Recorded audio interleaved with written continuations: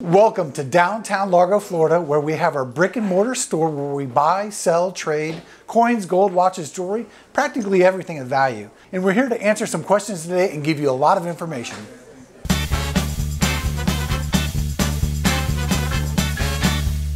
Is my Waterford crystal worth anything? It's kind of a loaded question. Absolutely. Waterford's a very high quality Irish crystal, and it does have value. It still costs a lot new. The only thing I can tell you though is there is a contingent that they are selling it on some of these shopping networks on the television. And anytime a big company like that has kind of like a high-end appeal starts mass selling something on a home shopping network, it kind of two-way street for them. They get the benefit of selling a lot more product, but it diminishes that status level that Waterford's had. So the secondary market on your Waterford crystal is extremely down right now because people can buy new on these home shopping networks, I mean, for much, much less and in greater quantity. So what that means is your crystal pattern type items, there's like Liz Moore, there's certain items that, you know, they have a name to each pattern. Those are still doing okay because we still have a big customer base looking for, I need a Liz Moore goblet, I need something else in a certain style. They like that.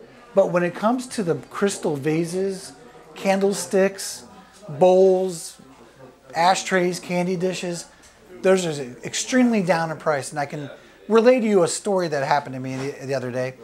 I was in my store and a customer came over because we buy and sell crystal china, and she had gone to my crystal department and she had a big bag of Waterford and she was selling me her gold and diamond jewelry, and I'm like, hey, okay. I said, well, what's that? She says, well, that's my Waterford. I said, well, why didn't we buy it? She says, oh, they're not dealing in that anymore right now. And I said, oh my gosh. I ran over to my crystal department. I'm like getting ready to chew their heads off. And I said, what's going on here? She says, look. So we went online, we took a look at what's going on, and these items were selling so inexpensively online that they were right. A vase that was selling for $2,000 new was selling for $200 online. So what it is they just didn't want to offer the person, hey, guess what? Your $2,000 vase we can only offer you $100 because if we're going to sell it for $200, we got to make a profit just on crystal and china. Coins aren't that way, but crystal, porcelain, it's a double or triple markup because it sits in your store forever. You have to pay somebody to clean it. You have to sell it, pay a staff. You have to advertise for it. So basically, I would say right now, Waterford's still a very high quality brand, but it is definitely kind of slow moving on the secondary market. I hope this helped. Thanks for tuning in. If you like what you saw, please press the like button and also subscribe to my channel. I like to keep doing videos and there'll be more to come.